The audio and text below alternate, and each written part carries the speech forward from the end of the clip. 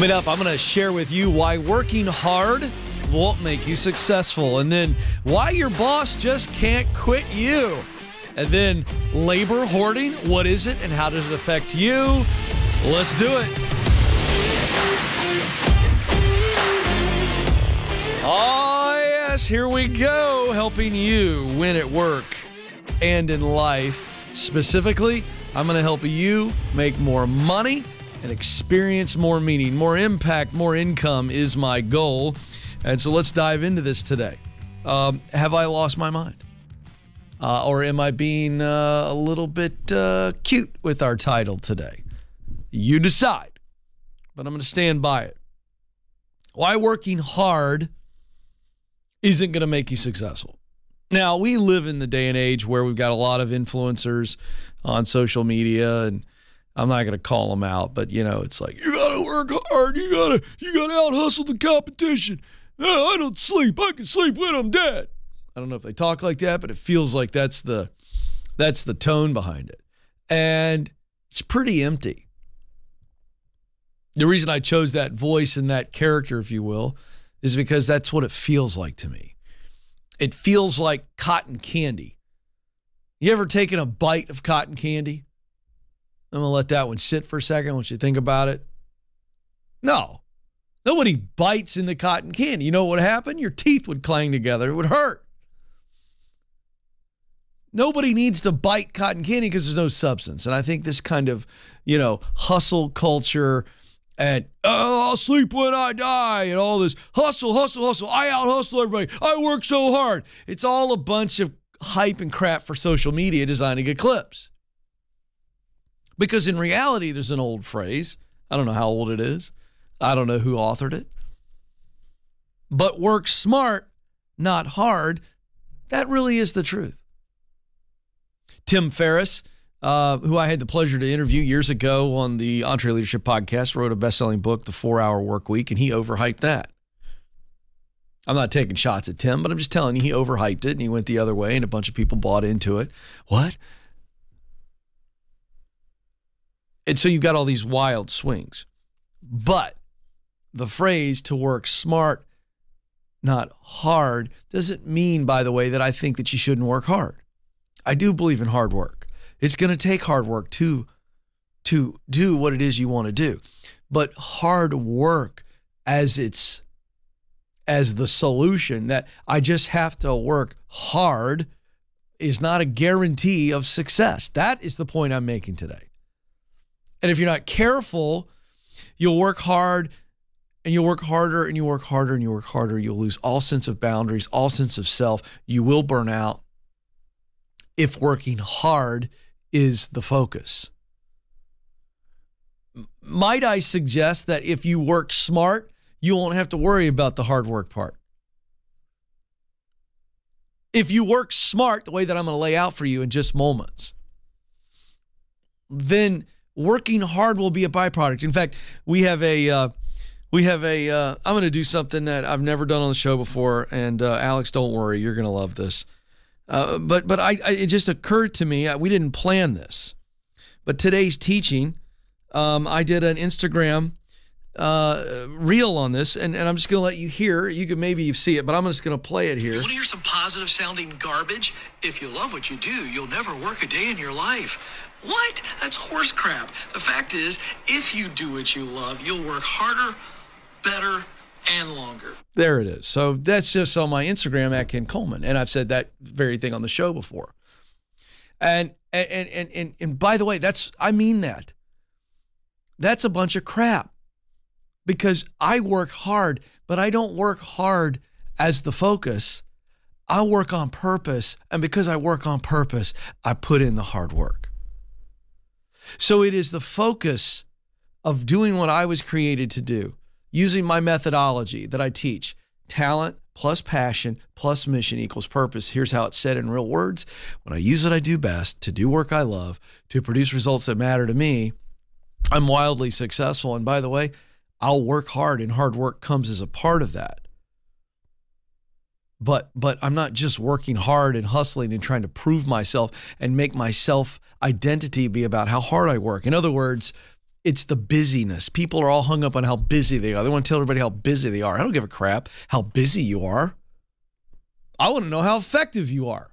So let me break this down a little bit further. There's a very famous TED Talk by a guy by the name of Mihai Csikszentmihalyi, and I take great pleasure in saying his name, Alex, because I practiced it for years so that I could let that roll off your tongue. Because Nathan, Mihai Csikszentmihalyi doesn't roll off the tongue. I couldn't spell his name if my life depended on it, but I believe he's a Hungarian psychologist. But anyway, he has a very famous TED Talk around the subject of flow. And it's work-related. So what is flow? He calls it a state of flow. And for those of you that have been following me and listening to me and watching me for some time, it's his version of saying what I say as I relate to the sweet spot, right? Where people look at you and they just go, you were born for this. But he actually breaks it down as a psychologist, and he is an expert on this. And so I'm going to give you what he says. I'm going to give you the TED Talk very, very briefly. So what is a state of flow? And I would say to you, it is working smart, not hard. So what does working smart look like? Here we go. According to Mihai Csikszentmihalyi, the 8 characteristics of flow, working in your flow feels like this. Complete concentration on the task. That's 1. Clarity of goals and immediate feedback. That's 2. Transformation of time. In other words, things speed up or they slow down. You've heard sportscasters maybe say this if you've ever watched a game. You know, you got a rookie NFL quarterback, and it takes some time for the game to slow down. Peyton Manning has famously said in his first season when he broke the record for interceptions for a quarterback, he said the game was just so fast, and after a couple seasons, everything began to slow down. In other words, he got more comfortable. 4, the experience is intrinsically rewarding. This is what I talk about when I talk about mission, results that matter deeply to us. 5, it's just the work is easy. It's effortless. 6, there's a balance between challenge and skills. In other words, the challenge is great and it pushes you, but you have the skills to actually do it. So what you're seeing here is there's no frustration. Like, it's challenging for me to do a live show every day. I'm challenged by it, but I have the skill set to do it. At least I think I do. If you don't like it, well, you can watch another show. 7, actions and awareness are merged, losing self-conscious rumination. This is my favorite part of flow, Alex. And what happens, what he's saying here is all these fancy words, is that action, I'm doing the action, and I'm aware of everything surrounding the action, and they merge. I'm aware of what I need to do, but I'm able to do what I need to do. In other words, and he says the losing self-conscious rumination, I mean, I'm not thinking about it. I'm not overanalyzing. I'm just present in the moment. The final, number 8, is there's a feeling of control over the task. You just feel like you got it. I'm in control. I'm confident. I got this. So I share all this to say, if your focus is hustle and hard work as opposed to the right work, then you're not going to ever be as successful as you could be and should be. But if you use what you do best, talent, to do work you love, passion, to produce results that matter to you, mission, guess what? You're going to work smart and you're going to love it. Coming up next, labor hoarding, what is it and why people aren't going to get laid off?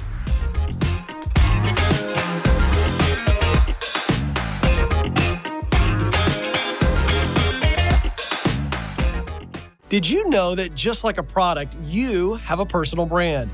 It's the image or impression others form about you based on your interactions. And whether we realize it or not, our personal brand impacts opportunities to grow in our careers.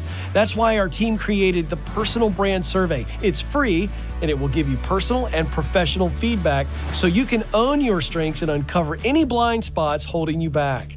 To get started, go to kencoleman.com/brand.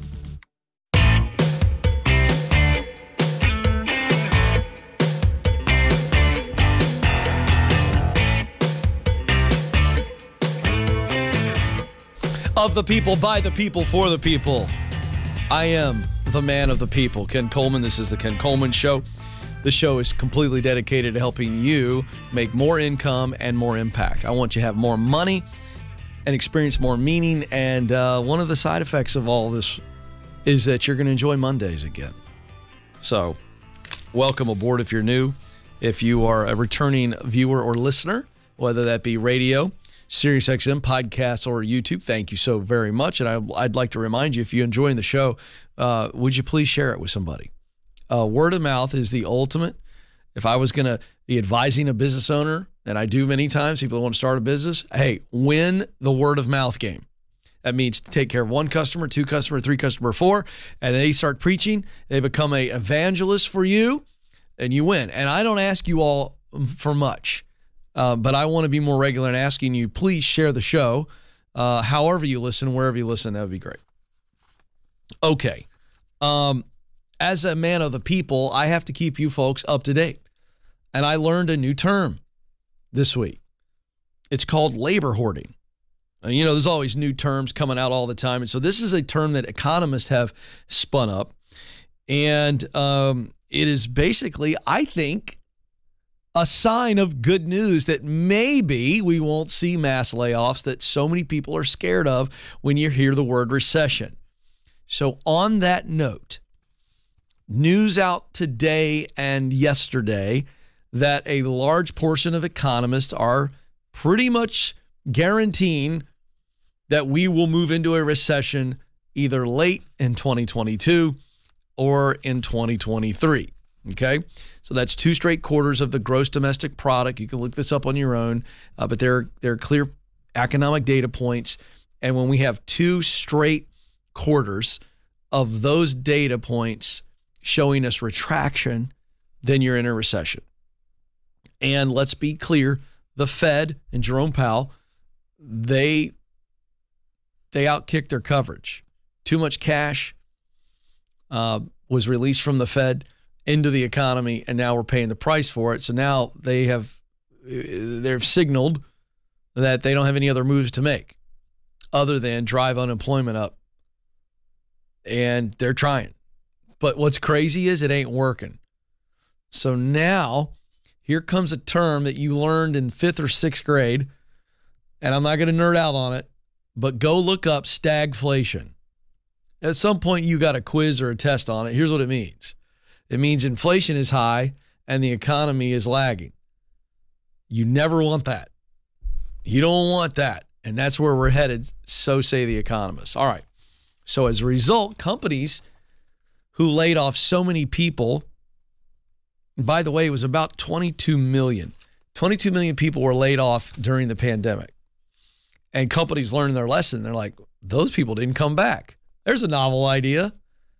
Hey, we're going to furlough and lay off a bunch of people because we got freaked out, right? And now we can't get them to come back. So now companies are going, whoa. You'll remember our friend, Julia Pollack, who's the chief economist at ZipRecruiter. And she's been on the show multiple times. This is a quote. This is from an Inc. magazine article. She's quoted. She says, as the cost of losing people to layoffs and firings has grown, the number of layoffs and firings has fallen. Labor market dynamics have fundamentally changed.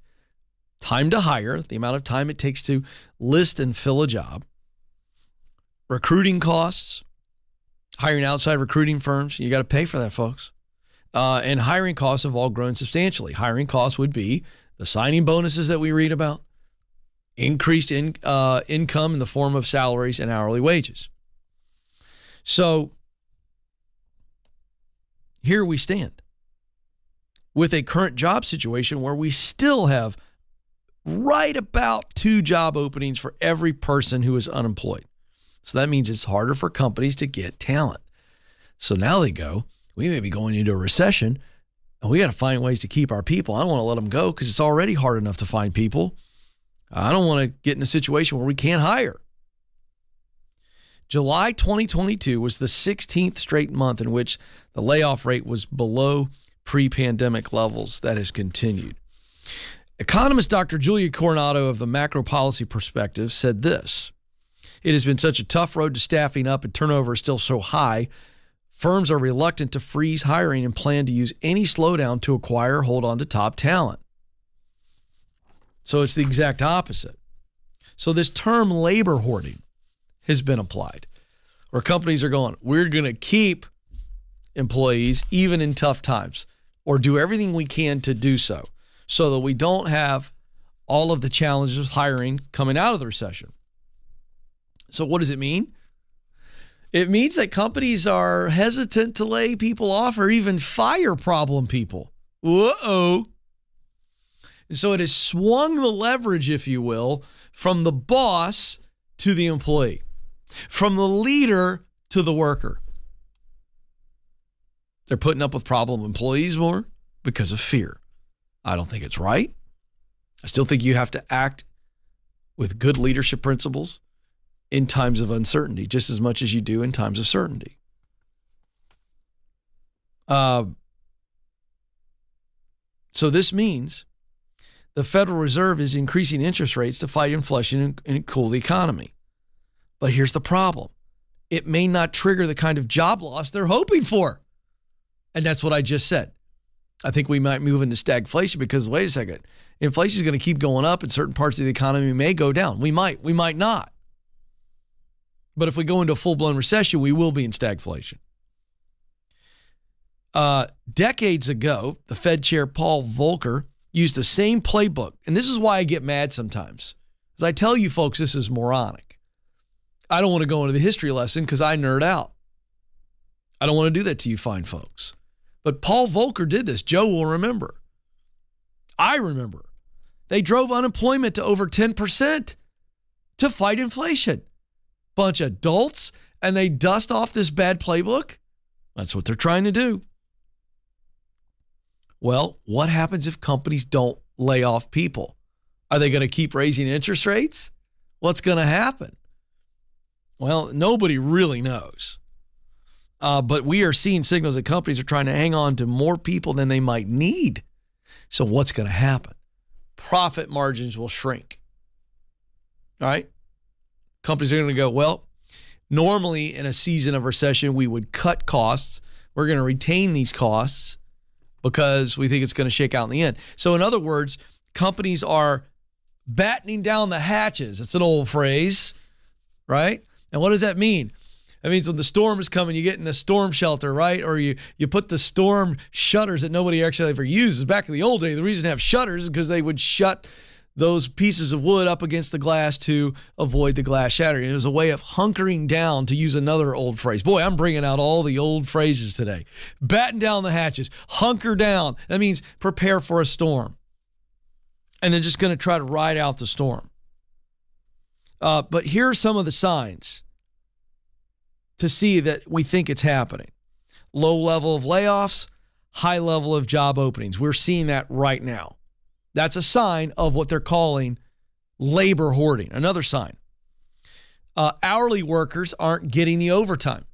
They aren't getting the hours that maybe they used to get or they would expect to get because companies have more people so they can pass the hours around. And of course, workers aren't as abundant and expendable as they once were. Here's what happened. People ask me all the time, Ken, why do we have the big gap to where we sit today, to where there's roughly 2 jobs available for every worker that's unemployed and wants to be employed? What you have to look at is the number of boomers that retired in the midst of the pandemic. They're basically like, screw this, I'm out. They laid me off, they furloughed me, I'm done. I can retire, maybe a little tighter than I wanted it to be, but I'm going to go ahead and retire. And they haven't returned. That's your biggest reason for the gap, is a lot of boomers said, I'm done. And then new jobs were created. So all that together puts us where we stand. So here's the deal. I don't know that we're going to see mass layoffs, and that's good news. But keep saving, keep working hard. You're going to make it through this storm. I promise. This is the Ken Coleman Show.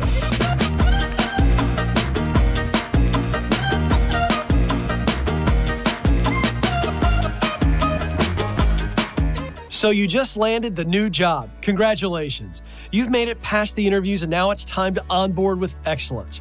That's why I created How to Stand Out at Your New Job. This free checklist will help you succeed from day one and may even help you get promoted. These practical steps set you up to add value, help your team win, exceed your leaders' expectations, and ultimately set you up for a successful transition. To get started, just go to kencoleman.com/new.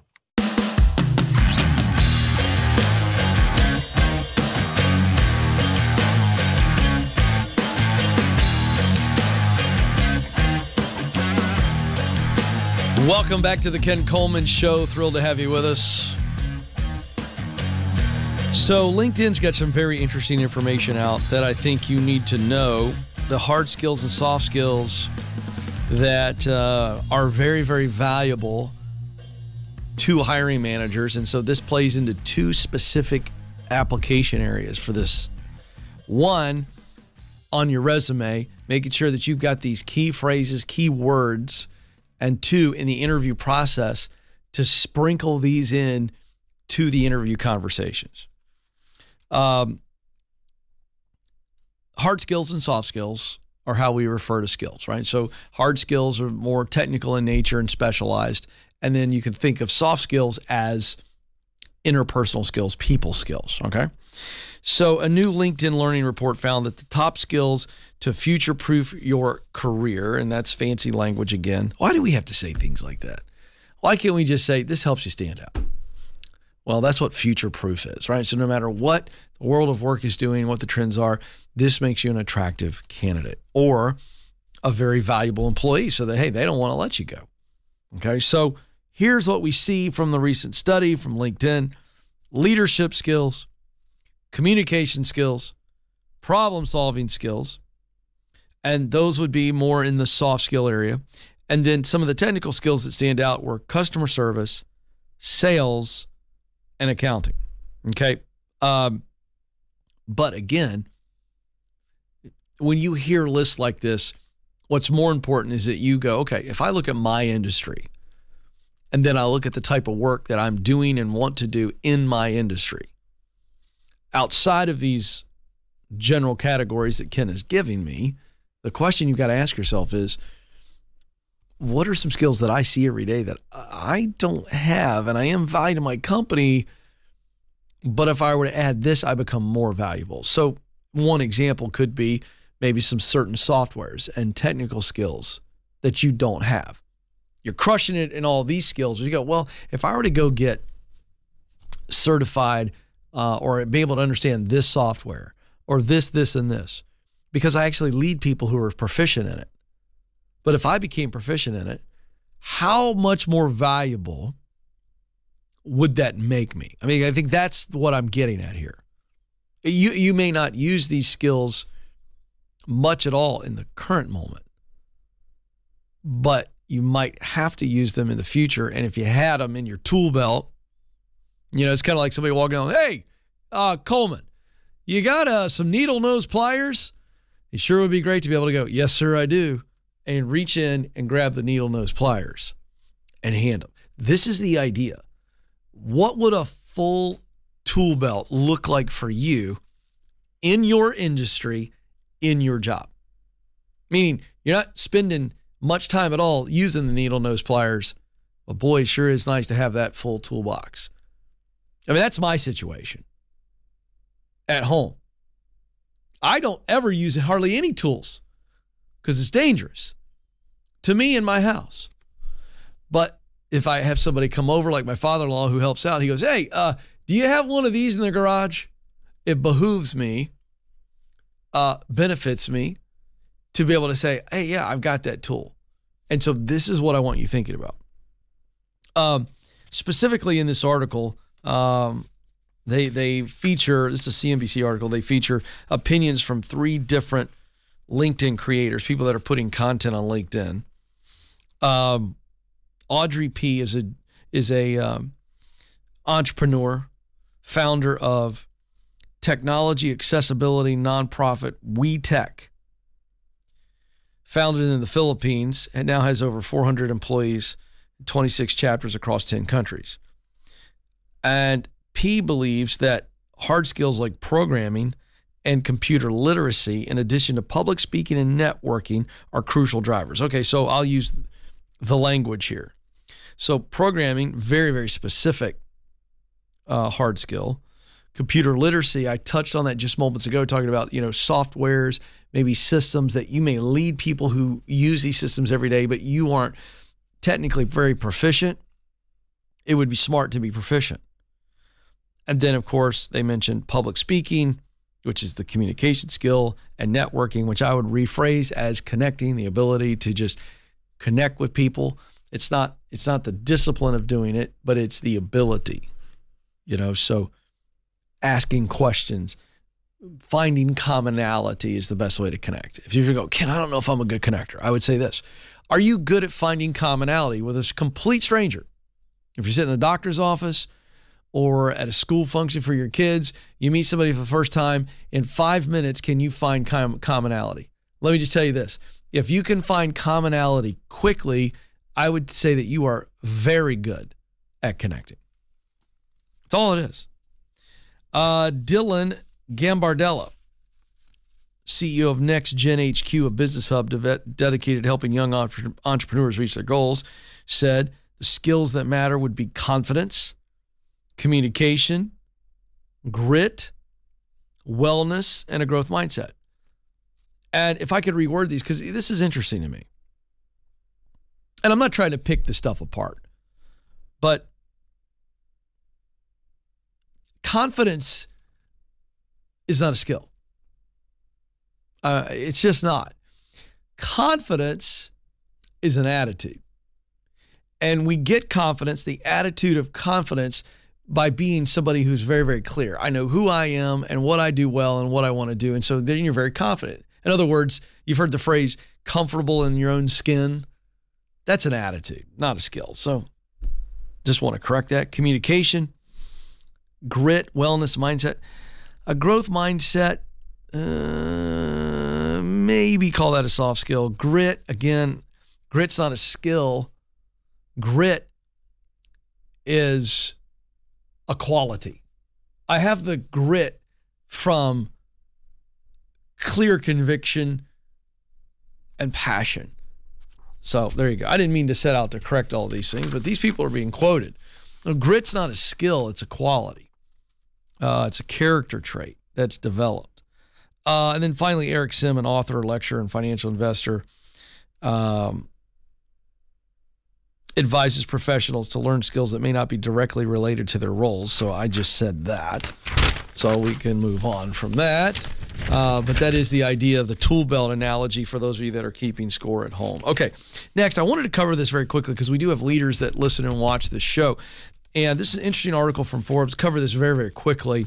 The headline is CEO's role is changing. The CEO's role is changing. And I think everybody understands what the traditional CEO role is. Vision casting, goal setting for the company at large, sensitive, caring for the needs of employees, customers, and vendors, right? Or suppliers. Well, obviously things have changed. And this is very interesting. Egon Zehnder is a recruitment firm. And they did a study of nearly 1,000 global CEOs. And nearly 80% of the CEOs said they needed to transform themselves as well as their organizations, and this is amazing, to be more adaptive and self-aware. I'm so excited. Like, this is huge right here because a leader who is self-aware can be more adaptive. And the ability to adapt, I also think this is called a soft skill, but adaptability is something that is a soft skill that can be grown. And it starts with awareness all the time of what's most important, what needs to change. And so thus we must adapt. And so self-awareness and adaptability makes for tremendously, tremendously pliable leader who can grow. And so the reason that this is happening is because CEOs are realizing in the war for talent, and it's a war, and the shifting sands of the way we do work, how we do work, still, adapting to the customer's life changing. It's really more about influence and relationships. And so this is huge. The new CEO, the one who will win, will be the CEO who is aware and adaptable, because that's the new game. True leadership. It's about people and influence.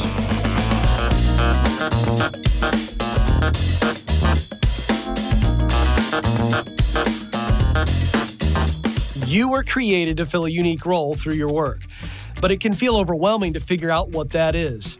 That's why I created the Get Clear Career Assessment. In just 15 minutes, you'll get customized results that clarify what you do best, the work you love to do, and the results that motivate you. All this helps you discover what you were born to do. And you'll get a list of professional possibilities to help you in your job search. To get started, go to kencoleman.com/assessment.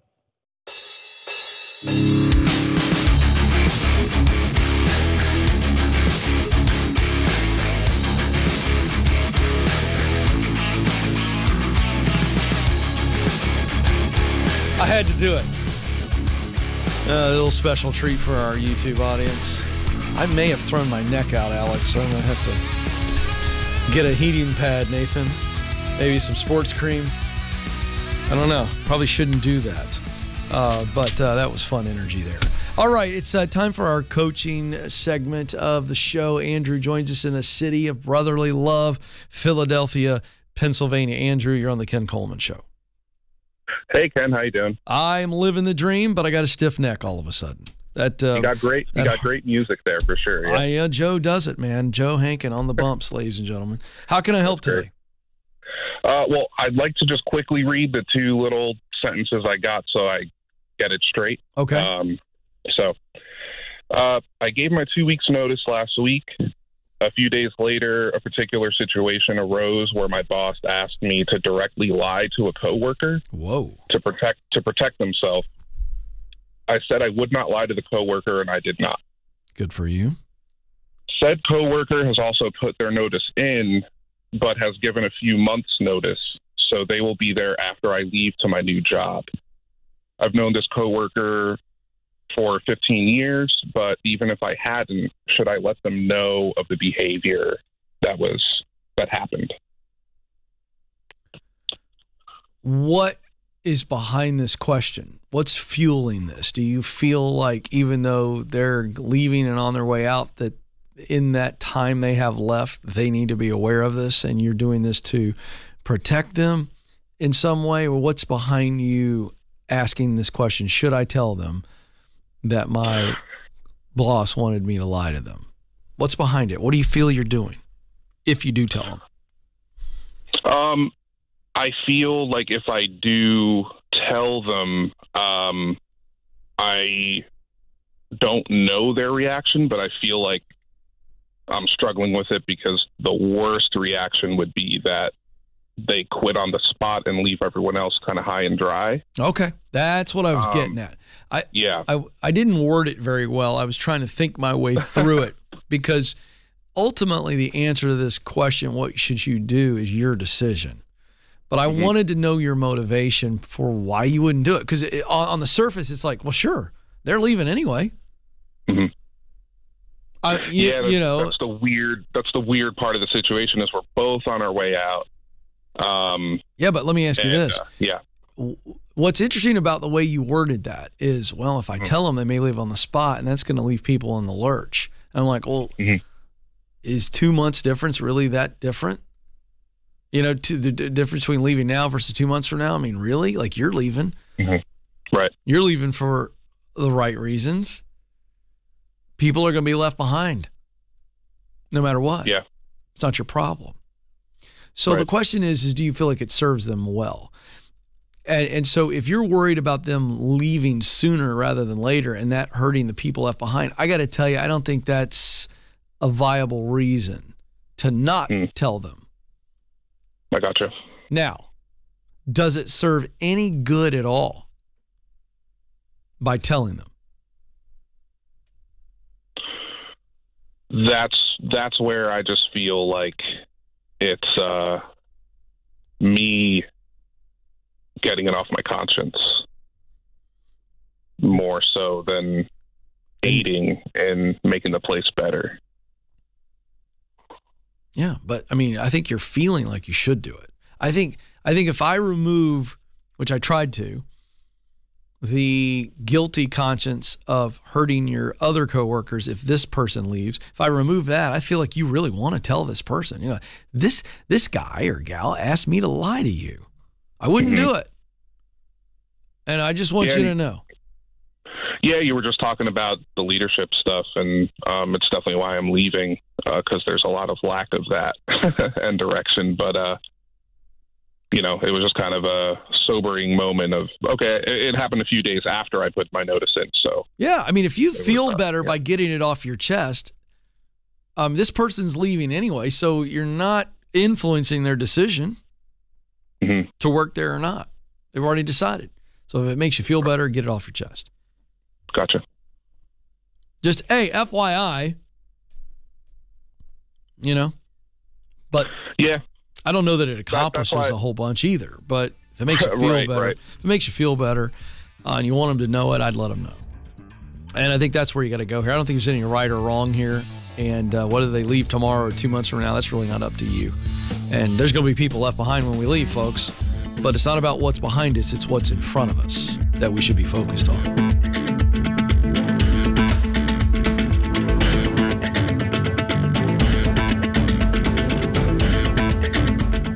Did you know that recruiters take an average of 6 seconds to scan a resume? And that's if they ever see it in the first place. In fact, 75% of resumes are rejected before reaching a hiring manager. Listen, folks, if you want to get hired, you've got to make your resume worth noticing. That's why we created How to Write the Perfect Resume. This free guide will walk you through the 5 steps to stand out in the hiring process to get you your dream job. If you want to get started, go to kencoleman.com/resume.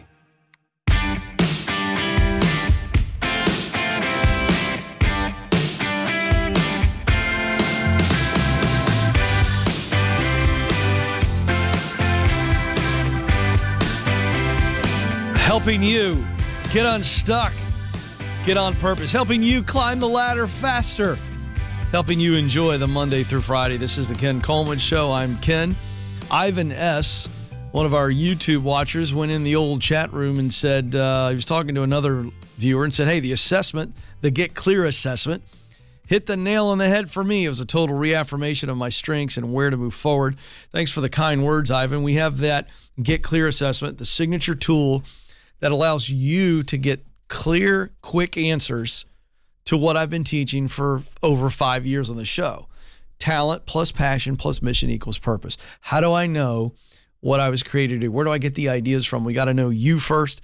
The Get Clear assessment on sale for only $10 this month in October. It's a $30 product. We've sold it to tens and tens of thousands of people.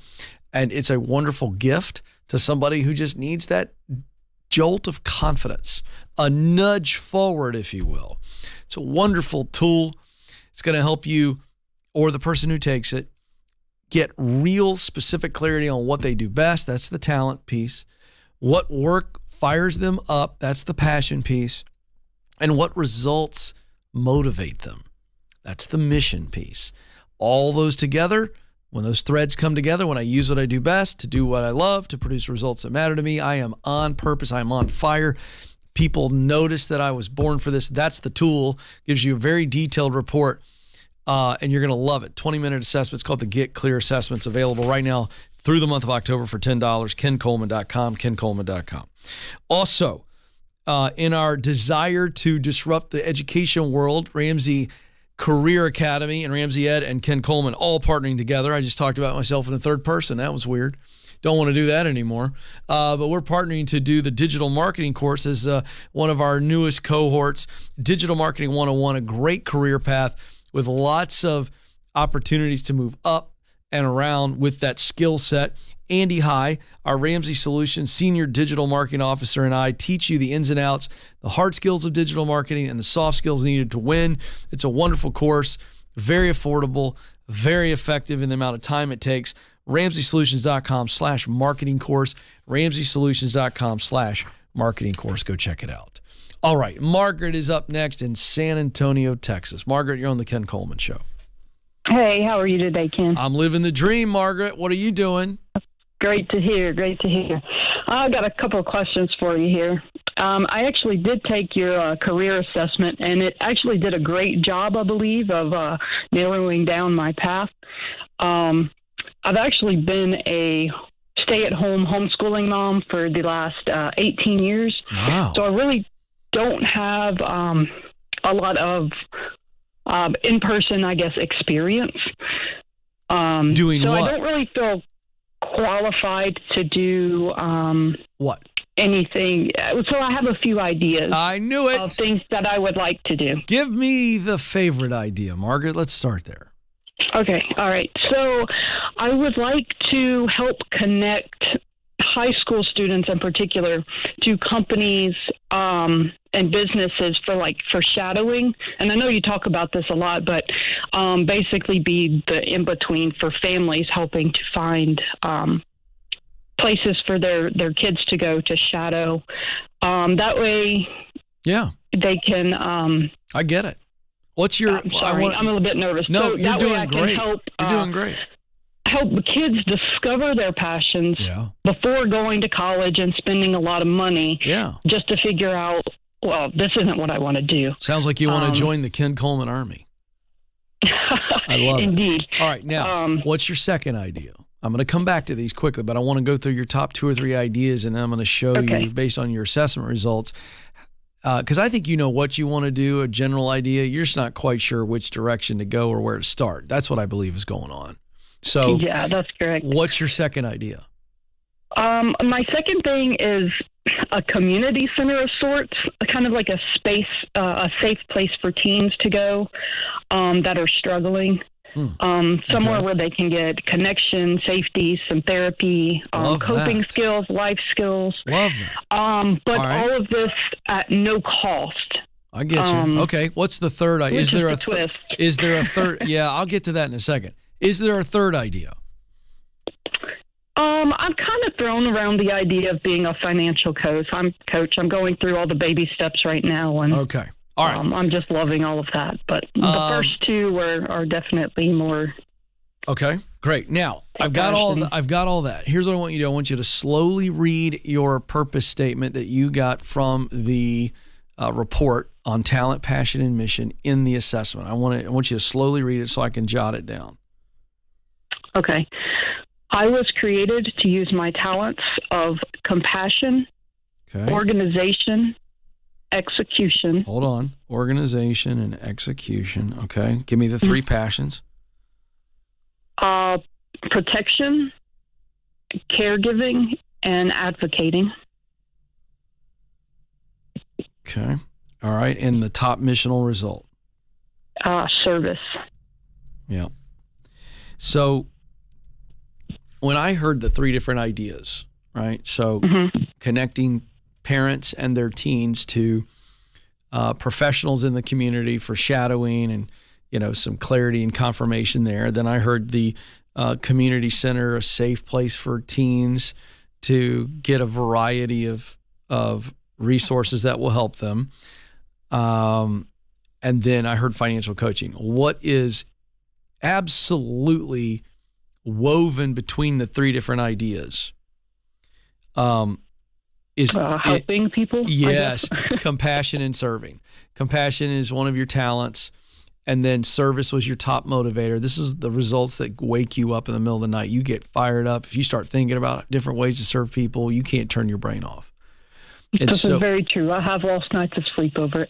I get it. That's so great. So the good news is all 3 ideas are good ideas, and they absolutely could make sense for you.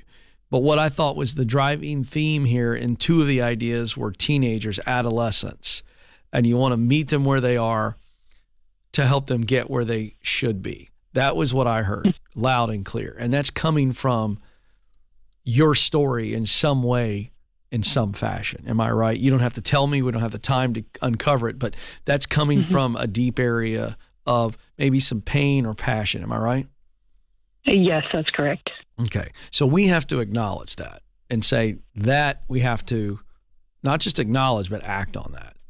Now, I think what's overwhelming for you is because you're a self-starter and you've got some very clear and specific ways you want to meet those adolescents where they are.